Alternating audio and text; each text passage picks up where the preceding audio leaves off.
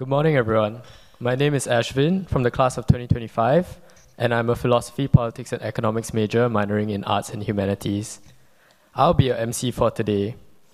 I would now like to invite Dr. Trisha Craig, Senior Lecturer of Social Sciences and Vice President of Engagement at Yale-NUS College, to introduce the first panel of the symposium, Panel 1, Liberal Arts Education in a Time of Geopolitical Risk. Dr. Craig, please.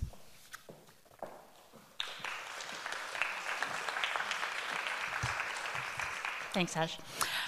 Good morning and welcome to our first panel. I am very excited to hear our two speakers who come from two incredible liberal arts institutions that are working under evolving and somewhat trying circumstances.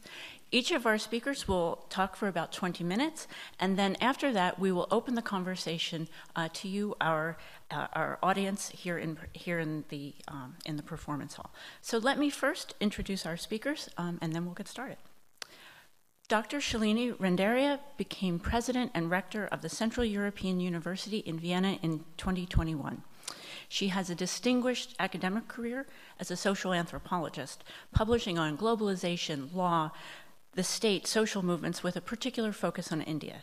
In Europe, she's held leadership positions at institutions across the continent, the Institute for Human Sciences in Vienna, the Graduate Institute of International and Development Studies in Geneva, and she holds the Excellence Chair at the University of Bremen in Germany. There, she leads a research cluster on soft authoritarianisms. Professor Randeria is also the host of an influential podcast, which I will recommend to you. It's called Democracy in Question. Our second speaker, Dr. Kyaw Moe Tun, is the president and founding leader of Parami University in Myanmar. He is the product of liberal arts education. He did his undergraduate degree at Bard College at Simon's Rock and Oxford University, and he holds a PhD from Yale in chemistry. Dr. Kyaw's belief in the transformative power of the liberal arts led him in 2017 to start the Parami Institute to provide liberal education to college graduates in Myanmar, hoping that they would take a leadership role in the development of the country. He built the foundations for Parami University, a residential degree granting university, but in 2021, the coup in Myanmar meant a pivot for that institution, and we'll hear more from him about the process of that in his remarks. So, without further ado, let me invite our first speaker to the stage, President Shalini Randeria. Please.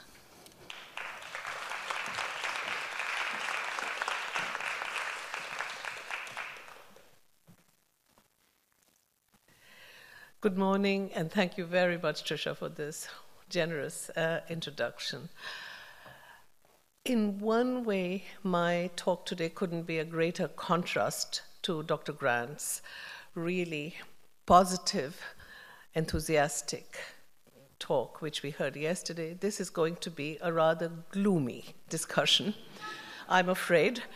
But the world is gloomy if you look at it from the point of view of the principles of academic freedom, which is what I'm going to address from a very particular point of view, and that is, I would like to share with you some of our experiences of a small private research university, that is the Central European University. We have about 1,500 students from over 100 countries.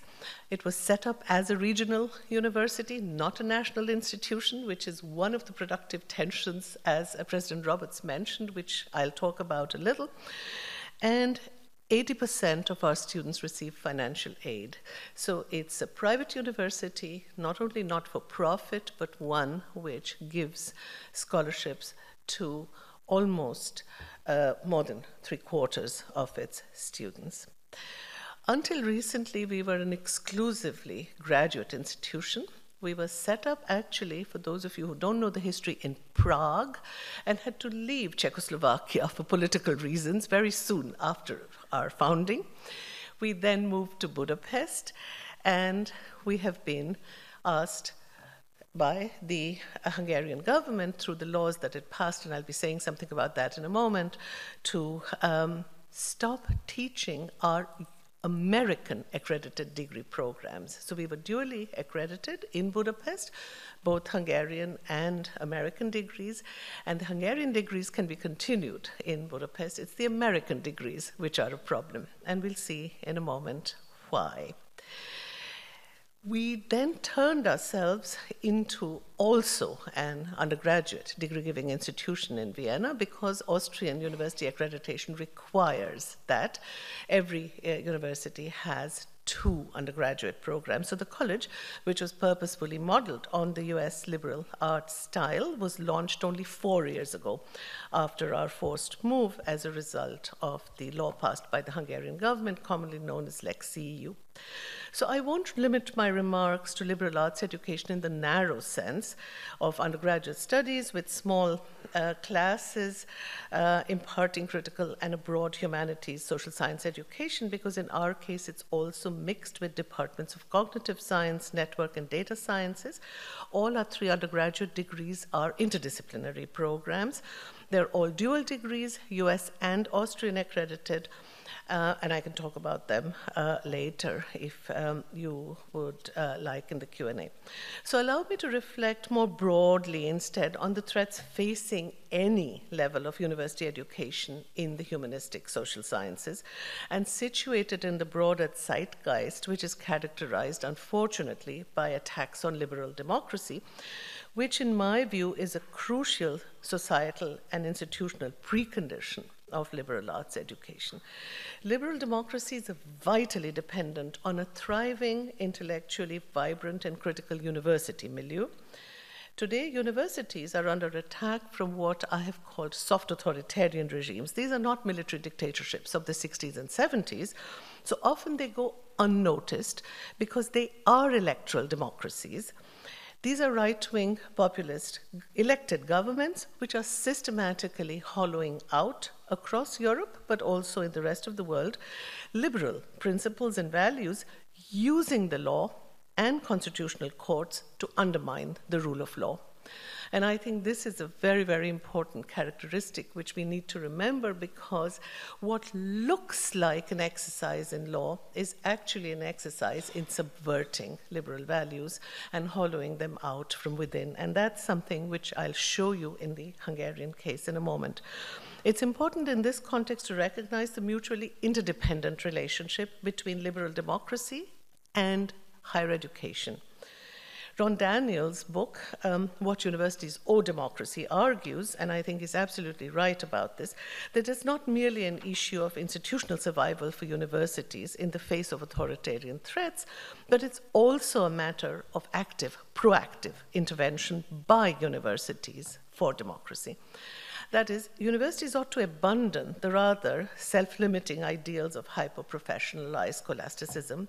Instead, they should embrace openly, as he argues, the democratic values that they themselves not only epitomize, but depend on and also shape and constitute. If liberal arts colleges and universities are indispensable for keeping the spirit of democracy alive, they cannot be indifferent, nor can they be passive in the face of the dismantling of democracy from within, which ends up curtailing academic freedom in various ways.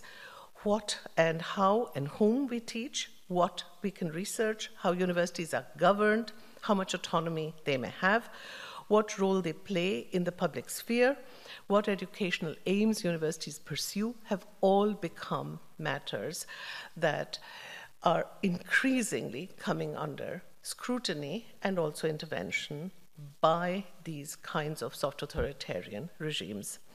It's only within this broader context of the existential crisis of universities in general and academic freedom in particular that we can understand the challenges which are facing liberal arts education in an age of geopolitical risks. Incidentally, it might be more useful, in my view, to talk about geopolitical uncertainties rather than risk. So I want to make very quickly the very well-known distinction that Frank Wright makes. Risk is predictable, uncertainty is not. So I'm going to talk very much about geopolitical uncertainties. Attacks on academic freedom, the foundational principle of universities, predates many of the geopolitical uncertainties that concern us today. Academic freedom is not only a relatively recent achievement, it's always been open to challenge, both from within and without. In many countries, state-funded institutions of higher education can become venues of dogmatic indoctrination. We've seen that recently in Hungary. I can say more about that. We can also look at the US experience here in this regard about curricular changes, about textbooks which have been banned. Poland has banned my discipline, anthropology. It's been turned into a part of religious studies in Poland. Hungary, you are not allowed to teach gender studies in public universities. So the kinds of intervention into universities has been really enormous. The turning of Hungarian public universities into private foundations is the latest in this kind of playbook of soft authoritarian control over universities. This is where the Orban government has put in lifelong trustees belonging to the ruling party to run these foundations.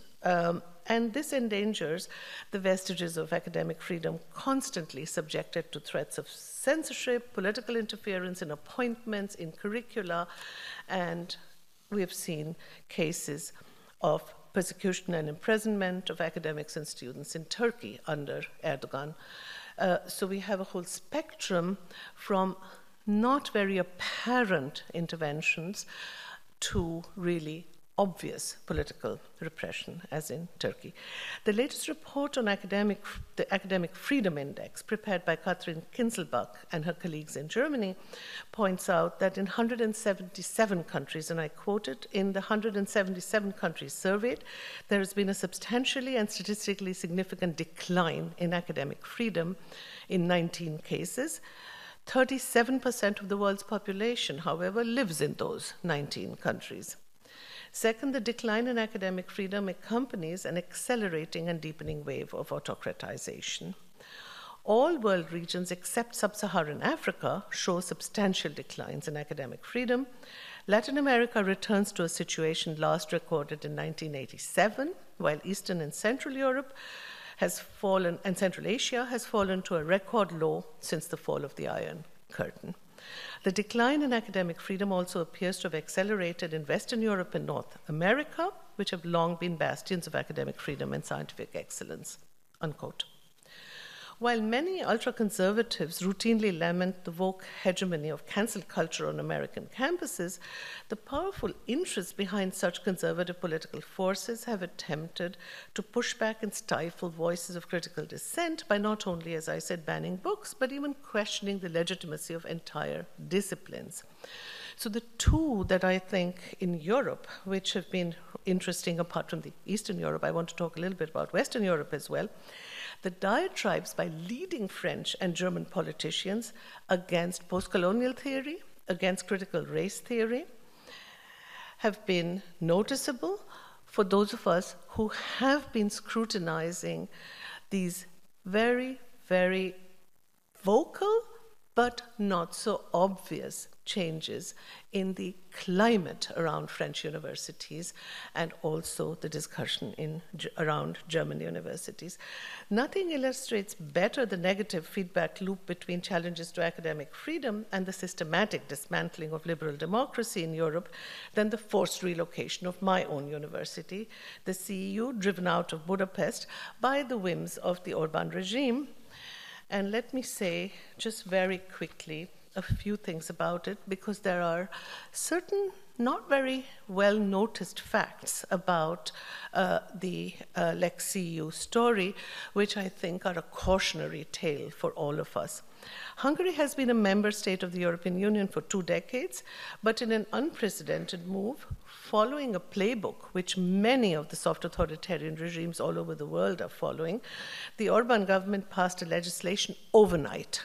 So it took 3 hours of discussion in the parliament in 2017 with the thinly disguised aim of de facto shutting down our university. We became the first ever institution of higher education to be forcibly relocated in the history of the European Union, showing how vulnerable academic freedom is and how much it depends on other non-academic forms of reason and reasoning in Europe. Of course, The university took this decision to the Hungarian Constitutional Court. We lost our case. We then took it to the European Court of Justice. And 4 years later, in October 2020, the ruling of the European Court of Justice against the Hungarian government was in favor of the university. The ruling came too late, by which time, due to the uncertainties, the university had already moved to Vienna. However, what's important to note is that the European Court of Justice ruled against the so-called Lex CEU, primarily based on the Hungarian government's violation of the rules of the WTO, of the World Trade Organization, and in particular, the General Agreement on Trade and Services and the freedom to establish and move services. So even when the judgment mentioned academic freedom, it was in the context of relating it to the freedom to conduct business. There are two important lessons, I think, which we can draw from this. First, we need to pay much greater attention to the fundamental conditions of possibility for exercising and guaranteeing academic freedom. These conditions are institutionally impure, shot through with competing rationalities, not just of politics, but also thus of the market, because it's under the GATS, the General Agreement on Tariffs and Trades, that the ECJ defended academic freedom. So the absolute and sacrosanct freedom of the market and of enterprise may have been invoked in the ruling in this case, but in these days of the marketization of universities, this represents a much greater cause for concern, as much as politically motivated attacks. Threats to university autonomy and academic freedom thus also include more subtle mechanisms of dependence and interference, subordinations to the dictates of markets and the logic of finance, so the narrow utilitarian calculus of profitability, returns of investment, which has led, for example, to the closure of many departments in British public universities, and which can often imperceptibly also influence intellectual agendas. The effect of this transformation is that students are increasingly then seen as individual consumers, encouraged to focus on the instrumental value of education. And that's something, as we heard in Dr. Grant's talk yesterday, is where is it that students' trajectories from some of these universities lead them to? And if universities become, or university education becomes primarily a means to employability, higher salaries, I think we have fallen short of what our values should be. So universities then face pressure to provide consumer satisfaction rather than broader intellectual horizons and critical moral development. In short, we need to recognize and problematize the currently prevailing philosophies of successful higher education models, which are unwittingly being reshaped and are also replicating the rationality and logics of neoliberal capitalism in many, many places. The second lesson that I would like to turn to is more directly related to geopolitical risks, or as I said, uncertainties. Let me go back to my example of the CEU and its relocation to Austria. Illiberal leaders such as Orban have proved remarkably adept at exploiting the inherent weaknesses of democratic and legal constitutional structures, and the principle that they evoke when they come up with legislation such as Lex CEU is national sovereignty. And that is what we are running up against when Parliament's national law is being used as an instrument against academic freedom.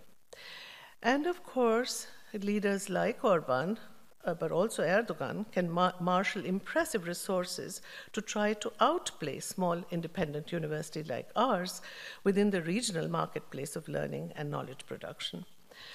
The Orban regime has set up a lavishly endowed network of elite colleges like the Matthäus Corvinus Collegium, MCC, which, besides supporting talented Hungarian students, many of whom are groomed to become cadres in the regime's sprawling apparatus, and it really is the ideological face of the regime producing, as he says, a counter-elite, a conservative political elite.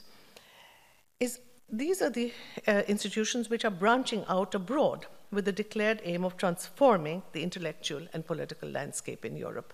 So the MCC has bought a private university in Vienna last year, is also linked with a Collegium Intermarium in Poland, which is a very, very extreme right-wing Polish institution, and you're getting a network across Europe, which should be cause for concern. Interestingly, and Orban is a good right-wing follower of Gramsci here. It's a regime which knows all too well that in a protracted war of position, the shaping of cultural ideological hegemony is of paramount importance. Orban's tactical acumen, that is his gambit to oust CU from Budapest, it was in the first year of Trump presidency, which in some way marked, I think, the beginning of today's geopolitical uncertainties. It represents the return of a peculiar sort of hard power to center stage in European politics, which the EU has been very slow to recognize, let alone successfully oppose, as long as the EU has relied on moral persuasion, soft law, partial economic sanctions. Paradoxically, now that the EU has finally launched its rule of law mechanism against the Hungarian and also the Polish government, and is withholding the disbursement of some of European Union funds, it's also unwittingly punishing the majority of Hungarian academics and students who are in Hungarian public universities, who are now excluded from pan-European mobility. So this is the paradoxical side of the EU saying, as a punishment for Orban's anti- and illiberal politics, Hungarian students are no longer allowed the Erasmus mobility instrument, which would allow them to spend time at universities in Europe abroad. So it's actually punishing the majority of Hungarian students who would benefit from being able to leave their country's public universities to spend time abroad. So it denies them the access to the exchange schemes of the Erasmus program. So for all the structural asymmetries and imperfections of the rapidly globalizing production of knowledge, many universities, academics and students alike, could until recently entertain the promise, sometimes illusionary, of a world without borders, a world of opportunities and discoveries. In a world torn apart by increasing geopolitical division and polarization, this hope is rapidly fading for many, and the universalist utopia of liberal arts education in the true sense of the word is out of reach, either due to unaffordability or due to new border regimes which restrict mobility. The ruthless backlash against women's education in Afghanistan since the Taliban retook the country 2 years ago is an extreme outlier. But let me give you two examples, again from my university, which show how precarious the situation of many of our students has become in a world in which foreign governments can, from abroad, impinge on academic freedom. An Egyptian master's student of ours was tried and jailed in Egypt by a military court on the charge of criticizing his government on Facebook while at CU in Vienna. He could only graduate remotely after strenuous efforts by the university with very strong support and untiring support by the Austrian government, although this student of ours was not a dual national. We got him released from custody after 18 months, a year of which was spent in solitary confinement, and he is not allowed to leave the country, but he could graduate from Cairo. More recently, the Russian government declared the CEU to be an undesirable organization, which effectively places our Russian students before an impossible dilemma. They either need to end their studies at the CEU, or if they graduate, they not only graduate with the stigma of a CEU degree, which is unusable, of course, in Russia, but they may face possible persecution should they return home. Students, especially from the global south, are facing difficulties obtaining visas to even enter Europe. So looking at the world from a Central European perspective, it seems as if multiple iron curtains are descending once again on us. So let me conclude by thinking about what could universities do in such a situation, but first ask the question, why do universities such as ours pose such a threat to authoritarian rule? I think because the knowledge they produce and the teaching that their curricula embodies aims to cultivate critical thought and aims to cultivate concerned citizens. There is an indispensable moral and ethical component to this ideal of liberal arts education, one which fosters liberal democracy, but it needs liberal democracy to flourish as well. So let me quote my predecessor, the CU president Yehuda Elkanah, whose words I think are more timely than ever. He wrote in one of his last publications that students should be able to recognize, and I quote him, problems that confront humanity today. They must be aware of the limitations of our existing intellectual tools in coping with these problems. To have this knowledge is an absolute prerequisite in becoming active members of a democratic society. Thus, the task of the university is to educate concerned citizens for a democratic, liberal, egalitarian, open civil society, unquote. The normative implications of Yehuda's ideas are clear. The idea of the university for the 20th century for him was one where the aims of education are not reducible either to self-serving ambition, as he called it, or to the training of human capital, as some people put it. But it should be oriented towards, and I quote Yehuda, the creation of engaged, concerned citizens who are both professionally qualified for a competitive world, as well as critically predisposed in confronting the status quo. Education in this sense must embrace, and I quote him, the contradictions and the inconsistencies of science that it can cherish. So how to build an institution which cherishes uncertainty, contradictions, inconsistencies? That's one of the major challenges that we face as educators today. It's a curricular challenge, it's a pedagogical challenge, it's also a challenge of the values that we incorporate, because what we can learn from the humanistic social sciences is to accept incompleteness, to accept contradictions as a given, and as Yehuda says, perhaps even to welcome these. Students must be exposed to these ideas, contradictory, conflicting, including the fundamentally constitutive moment of self-reflexivity directed at our own views and practices, simply because the reality of our globally interconnected world is full of uncertainty and contradictions. And hence Yehuda's endorsement of the former Harvard president Drew Faust's statement when she said, universities are meant to be producers not just of knowledge, but also often of inconvenient doubt. We could embrace a politics of knowledge that doesn't shy away from boldly proclaiming that everything that appears to be given could also be otherwise, as Yehuda put it. This may be our best hope to cope with and also hopefully overcome the uncertainties which loom on our horizon today. Thank you very much.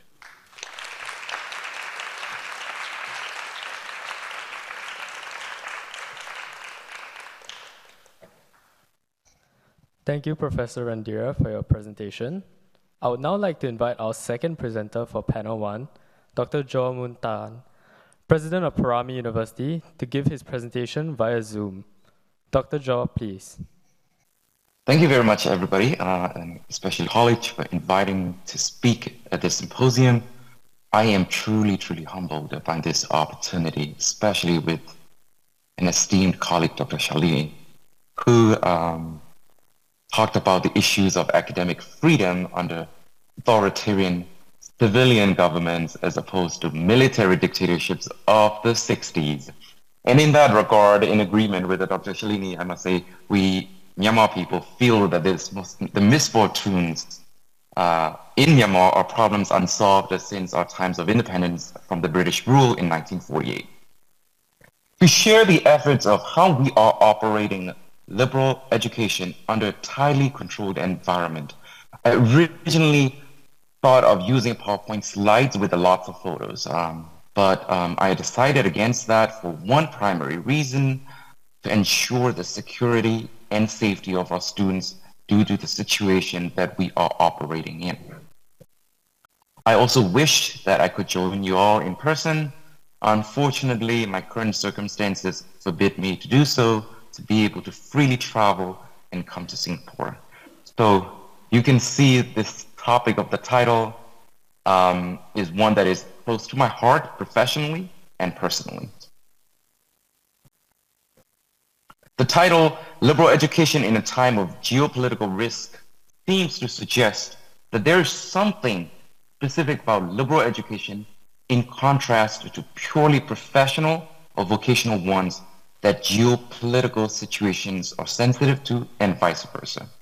If my understanding of what liberal education is synonymous with what the symposium organizers have in mind, there certainly is truth in the title. Practitioners of liberal education, or more meaningfully, liberal arts and sciences education, such as institutions, faculty, and students, are highly affected by geopolitical instabilities. So let me first establish the definition of liberal education that I have in mind. For me, liberal education as a system of education is one that aims to achieve two ultimate intellectual goals among learners on their way to become engaged citizens. First, it is to develop a critical thinking mindset, as Dr. Shalini mentioned. And two, to analyze issues in an interdisciplinary or at least a multidisciplinary approach. In my experience, both outcomes feed into each other, and one is not so complete without the other. In a perfectly stable environment in which education is cherished for its own intrinsic value, liberal education's goals would seem quite innocuous. But in an oppressive environment such as the one that I am from, in Myanmar, under the Myanmar military regime, both of these seemingly innocuous goals are fatal to the way they wish to rule. Empowering students to think critically requires us educators to help them question everything. That means nurturing students to critique assumptions, challenge long-held dogmas, and at times even question authorities. Educating students for interdisciplinary analysis requires us to help students understand issues from multi-dimensional perspectives, regardless of the major that the students are interested in. That means liberal education educates, say, even business major students enrolled in a liberal arts education institution to have fundamental understanding in politics, economics, psychology, mathematics, science, and technology, so that they can analyze business issues through these myriad perspectives, not just from the perspectives of business as usual. So this form of education that meets these two educational goals is anathema to a military regime.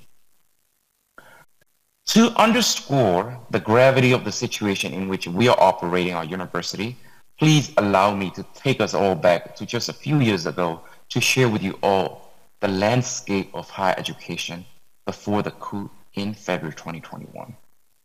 Myanmar, also known as Burma, was on a highly promising development path during the decade of 2010 to 2020. There were a lot of educational reforms in both basic education and higher education. The civilian government formed various parliamentarian committees to introduce a series of reforms. Those committees were responsible for various efforts on promoting academic freedom, which was one of the central topics during that decade, and a great deal of university autonomy away from centralized control under what was used to be the military control.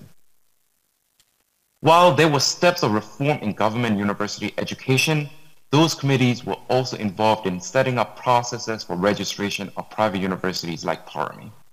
In fact, I was asked by these committees to create an association of private universities in which I was elected to serve as the president to streamline efforts of all the reforms of private universities in Myanmar. Parami itself bought 34 acres of land in northern Yangon to break the ground in March 2021, just 1 month, supposed to be 1 month after the coup, to build a private residential liberal arts college. In fact, We even received the initial university license as a private nonprofit university from a relevant parliamentarian committee. As you could see, there was so much hope within the country, within the nation. You can see hope just springing out of everybody's eyes during that decade. All those hopeful strides came to a sudden halt after the military staged the coup in 2021 to dismantle a young democratically elected civilian government. All peaceful protests were met with violent crackdowns, with scores of civilians, including women and children, killed. The unjust, violent crackdowns and indiscriminate killing by the Myanmar military resulted in many young people fleeing their hometowns, thousands and thousands of them, and joining opposition armed forces. The members of higher education institutions bear the brunt the most, as the most civically engaged stakeholders are in the university sector. Many students from public universities left the public education system. Compare this. A typical university student population in the post-coup year 2020 was 1 million, approximately 1 million students. Now it stands at approximately 300,000 in the year 2022, as the students boycotted the military regime-controlled university education.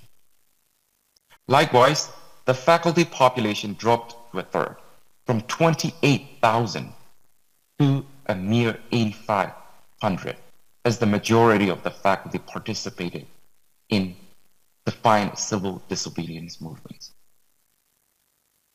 To ameliorate the dire educational situation, the National Unity Government, which stands as the democratically elected opposition government in exile, has been organizing many online education programs, mostly in the form of short courses, of course.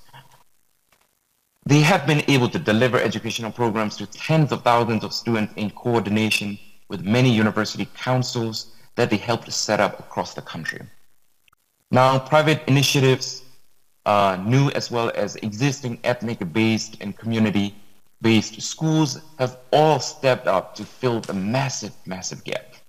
The Burmese military-controlled ruling machinery, called the State Administrative Council, now requires any in-person institution wishing to operate in Myanmar to sign a pledge saying that they will not discuss, talk about, or teach, and sometimes that they combine all the words and all the verbs by saying indoctrinate of foreign values, cultures, and ideas, and that any institution that is operating in Myanmar in person will have to be at the mercy of the military regime's scrutiny and arrest and torment. So how are we running a liberal arts and sciences institution under the oppression of the Myanmar military? How do we, as a young institution, handle these vulnerabilities? And of course, we operate it with many limitations, difficulties, challenges, and threats. And here I want to share 3 core strategies that we employed right now. The first is implementing agile reconfiguration. As in the case of individuals like me who have become stateless, institutions like Parami that could be easily targeted by the military regime had to relocate out of Myanmar and base themselves outside of the mainland. Many Burmese organizations, particularly in the democratic forces and spirit, have established themselves as NGOs in other countries, mostly in Thailand. As for Parami University, the board of the university decided to establish it as a nonprofit corporation based in Washington, D.C., and got the university license under the Washington, D.C. government in June 2022 as a private nonprofit online synchronous university. Right now, we offer associate and bachelor degrees in addition to other non-formal education programs. We welcome 57 first-year undergraduate students in the class of 2026 and 89 undergraduate students in the class of 2027. Given that many of our students are spread across Myanmar, and given many of the university-age students have dropped out of public universities as well as government high schools, Parami has to devise flexible yet highly rigorous and personalized admissions processes to evaluate student admissions.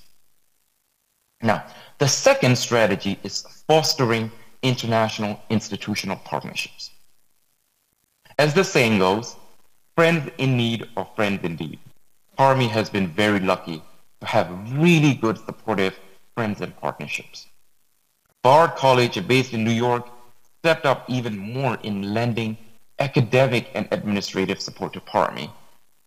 Bard and Parami University now work together in dual degree partnerships so that students who go to Parami now get bachelor degrees from both institutions. As a member of the Open Society University Network, which was founded by Bard College and Central European University, Parami University received immense support to lay the groundwork very much needed in that transition. The network provides many in-person as well as virtual programs for students to engage and gain extracurricular experiences at the OSON network institutions.